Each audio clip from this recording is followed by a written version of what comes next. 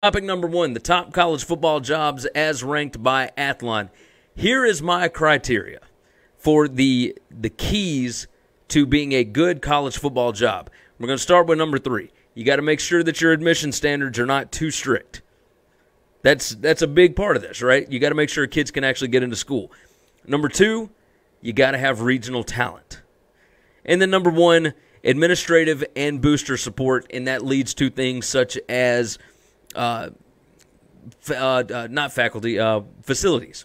If you can make sure that the administration is behind you, that they understand that football can be the front porch of a university, that is the most visible thing that anybody will ever see when it comes to your school.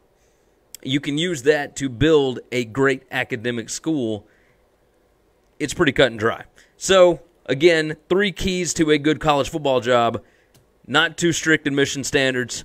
Number 2, regional talent. Number 1, administrative and booster support. This was my top 10, okay? Number 10, LSU. You know there's a ton of talent. So long as the new AD does great, then they should be okay. They've got booster support. The administration understands how important football is. Number 9, Texas. They have had some serious problems with boosters being too involved, too many cooks in the kitchen. They haven't hired a good AD in a while. We'll see if they can get things straightened out. Tom Herman might be the strong enough guy to go in and set the ground rules on that. Number 8, I've got Florida. They are just now getting to the point where their facilities are being upgraded to a point that they can compete with everybody else in the SEC. Obviously, they have talent surrounding them everywhere. We'll see how things go with Dan Mullen, whether or not that continues at the pace that it was in the mid-2000s. Oklahoma, number 7. Number 6, Michigan. Number 5, Clemson. Clemson has jumped way, way up this list. Their administration stuck by Dabo Swinney through some rough years. He has come out on the other side. They look like geniuses right now. So Clemson 5. Number 4, Texas A&M. They're putting everything they've got into building a good, great football program. Number 3, Alabama. Number 2, Ohio State. Number 1, Georgia. The reason that I have those ranked where they are, regional talent, administrative support, not too strict admission standards, all of it's perfect, right? These are all great universities. They have the ability to build great programs. And obviously there are a ton of other schools out there that would like to consider themselves a top 10 job. These are the current top 10 jobs.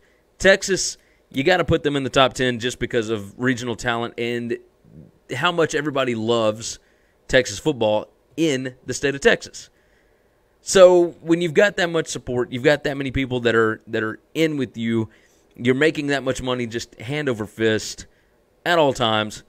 That's how this goes. So here is what Athlon ranked theirs, and we're just going to go top 20 jobs for them. Number 20, they've got UCLA.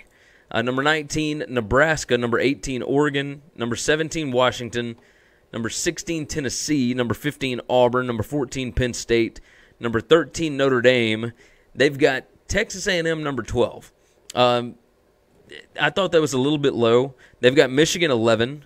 Again, I've got Michigan at number 6, and I've got A&M at 4. They had LSU 10, which is exactly where I had them. They've got Florida State number 9. Okay, you know, I get it. You can win national championships there. There are a lot of built-in advantages to the school's location, but there are difficulties there. So I'm not sure that they should be a top 10 job here. They've got Oklahoma at 8. I've got Oklahoma at 7. They've got Clemson at 7. I've got Clemson 5. They've got USC at 6. I think there are way too many problems administratively and with boosters, etc., at USC. So I do not have them in the top 10. Number 5, they've got Florida. I've got Florida at number 8 on mine. They've got Texas 4. Again, administrative issues. Everybody's kind of on different pages right now, and they have been for years. That's why Charlie Strong was not able to get things done there. It's why Tom Herman has had some problems in his first couple of seasons. Number 3, they've got Ohio State. Number 2, they've got Alabama. Number 1, they got Georgia. So I've got the same top 3. But, I love Alabama, but having them as number 2 right now, yes, administratively, second to none. Booster support, second to none. Regional talent, that's where things get a little tricky. Ohio State, probably the best school in the Big Ten. They've got their pick of the talent in the Northeast. Alabama, maybe a little difficulty fighting with Georgia.